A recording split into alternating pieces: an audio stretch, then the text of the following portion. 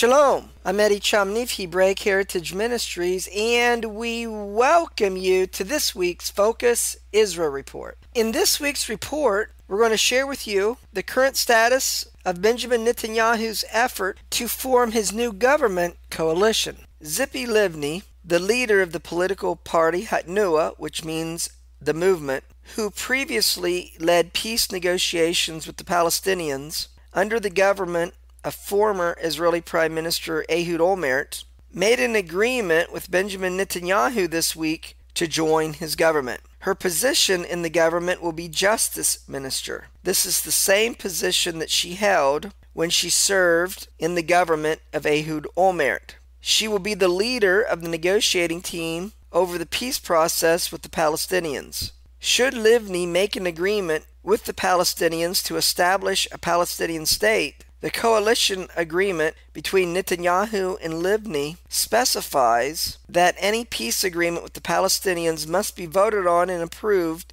by both the inner cabinet of the government and the Israeli Knesset. Besides being Justice Minister, Livni will be a senior member in the efforts to restart negotiations with the Palestinians with the aim of achieving a peace agreement between Israel and the PLO. Netanyahu went on to say that peace negotiations with the Palestinians will be conducted under the guidelines of his 2009 Bar Ilan University speech, which called for a demilitarized Palestinian state, which recognizes Israel as a Jewish state, and makes sure that any peace agreement ensures Israel's security. A ministerial committee will be established to discuss the peace process based upon these principles, and Netanyahu has authorized Tzipi Livni to negotiate with the Palestinians. So Livni will be a member of Israel's security cabinet and will work with Netanyahu and the new foreign minister and defense minister in achieving a peace agreement with the Palestinians. Their agreement also specifies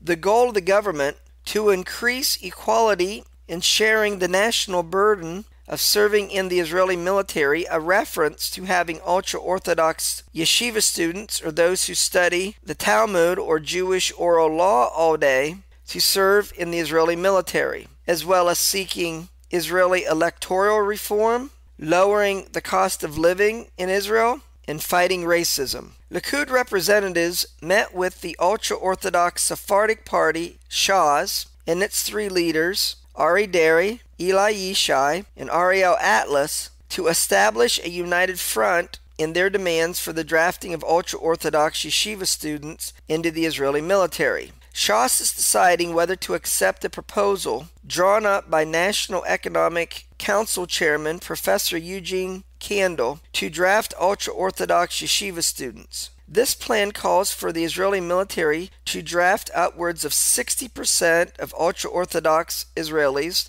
aged 18 to 24 within the next 5 years, and that the government would provide monetary incentives to those who comply while penalizing the yeshiva schools for those who don't comply. Shas is expected to announce whether they will accept Professor Kandel's proposal within the next week. Some top Likud officials say that they believe that Shas will be joining the Netanyahu government. Meanwhile, the Ashkenazi ultra-Orthodox party, United Torah Judaism, is preparing an outline of principles detailing what political concessions they would be willing to make to join Netanyahu's coalition. This would include agreeing to evacuate isolated settlements in the West Bank, freezing Jewish construction in areas outside the main settlement blocks, and voting to not expand building in the large settlement blocks, and even consider ceasing any further funds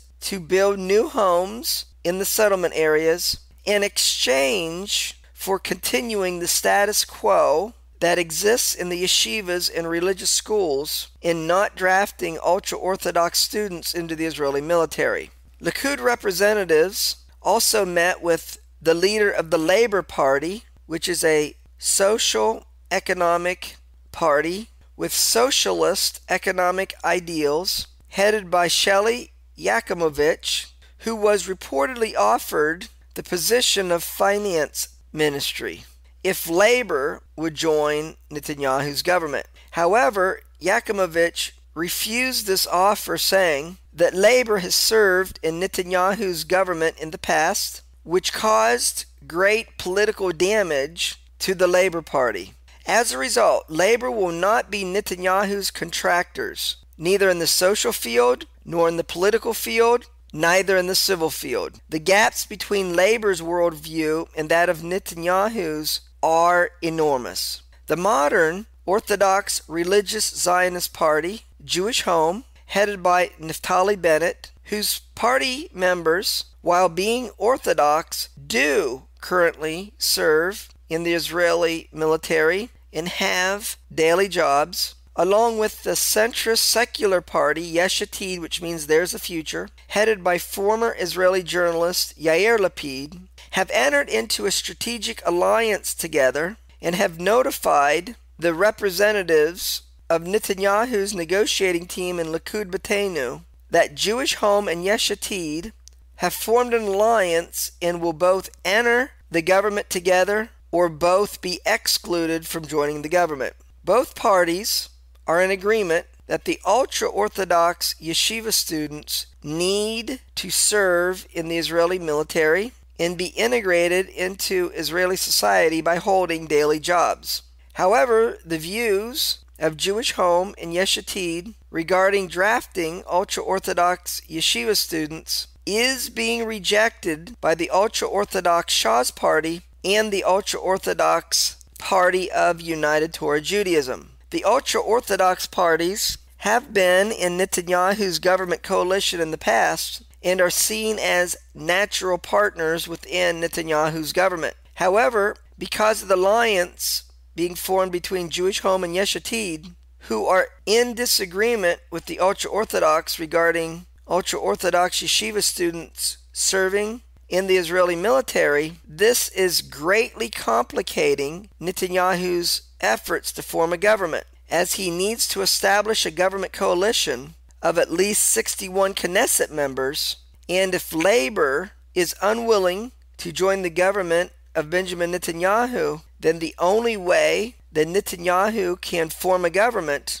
is by having the ultra-Orthodox in his coalition, along with either Jewish Home or Yesh Atid, or make an agreement with Jewish Home and Yesh Atid, which excludes the ultra-Orthodox. Likud sources have said that Benjamin Netanyahu is furious at what he believes is a conspiracy between Jewish Home and its leader Naftali Bennett and Yesh Atid and its leader Yair Lapid, who Netanyahu believes is trying to prevent the ultra-Orthodox parties of Shas and United Torah Judaism from joining his government coalition. Those close to Netanyahu have said that he has spoken in contempt for Jewish Home and Yesh Atid, complaining that their strategy does not strive to reach solutions on key political issues in establishing the government coalition, but instead whose policies are only serving the purpose whose end result is keeping the ultra-Orthodox parties from joining Netanyahu's government. Yesh Atid leader Yair Lapid joked about his party being a major stumbling block for Likud in forming a new government, stating that all that Yesh Atid and Jewish Home is doing is insisting that their policies within the new government is in accordance with each party's pre-election platforms. Lapid reiterated his position, being in agreement with Jewish Home leader Naftali Bennett, that Benjamin Netanyahu needs to lay down clear guidelines for his government coalition, stating the new government's policies and principles before Yesh Atid and Jewish Home can commit to joining the government. Lapid went on to say that Netanyahu needs to realize that the main issue in joining his government is not what cabinet position that leaders in the parties will have. Rather, it is the direction that Netanyahu wants to take the state of Israel and the principles in which he wants this government to have. I want him to concentrate on these things, because if he does, forming a government and making an agreement with Netanyahu will become very clear and simple. A week ago, Likud representatives offered Jewish home government positions if they would join the government within 24 hours. But Jewish Home refused this offer because there was no coalition agreement that would clearly define the policies and principles of the new government coalition. Since this offer was made to Jewish Home, Netanyahu's representatives did not have any meetings with either Jewish Home or Yesh Atid for about a week. Jewish Home leader Naftali Bennett said, regarding the coalition agreement made between Benjamin Netanyahu and Hatnua leader Tzipi Livni, who agreed to join the government and lead peace negotiations with the Palestinians, Jewish Home officials said, the role given to Tzipi Livni to lead the negotiations with the Palestinians is not and will not be acceptable to Jewish Home because in the past Tzipi Livni was willing to divide Jerusalem and agree to give large portions of the West Bank to the Palestinians for a Palestinian state. Yesh Atid leader Yair Lapid said that there was no longer a reason for his party to join the government and possibly become foreign minister because Tzipi Livni has already been given the authority to lead peace negotiations with the Palestinians. In an attempt to reach various sects of the Jewish religious public, Jewish Home leader Naftali Bennett met with rabbis and Jerusalem yeshiva students to discuss both religion and Zionism. Bennett said to them, studying Torah serves Israel's interests as much as settling southern Israel in the northern Galilee area. However, serving in the Israeli military needs to be incorporated into the lives of Orthodox Jews. Things have changed in Israel so that the government needs to find a way to implement these policies. In advancing their call that all Israelis study Torah that is not dictated by the ultra-Orthodox, Yesh Atid Knesset member Dr. Ruth Calderon has initiated weekly Torah Bible studies led by Yesh Atid Knesset Rabbi Shea Piron and Dov Lipman. More than 30 Knesset members attended the initial meeting. There is a growing sense in Israel that the Bible needs to form the basis of Israel's culture and policies, but that the ultra-Orthodox should not have a monopoly on biblical interpretation of what it means to be Jewish. After not talking for about a week, Likud representatives met again with Jewish Home. They mainly discussed the issue of drafting ultra-Orthodox students into the Israeli military. However, no agreement was made to join the government from these meetings.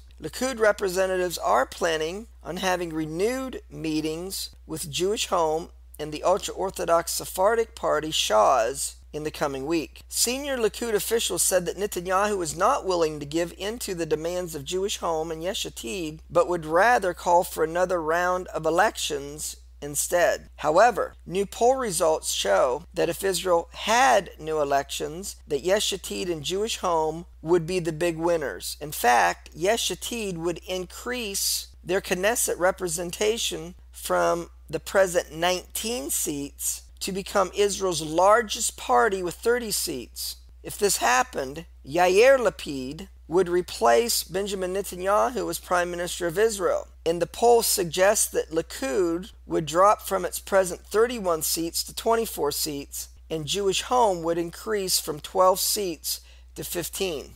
Given these poll results, Yesh Atid leader Yair Lapid said, Yesh Atid will be guided by principles which it will not compromise. We will have patience, even if it means not joining Netanyahu's government. Netanyahu has initially until March the 1st to form a government. However, he may request an extension through March the 15th. If the situation remains deadlocked and he's unable to form a government, he will be required to call for new Israeli elections. Until we do it again, Shalom. In Yeshua the Messiah, Amen.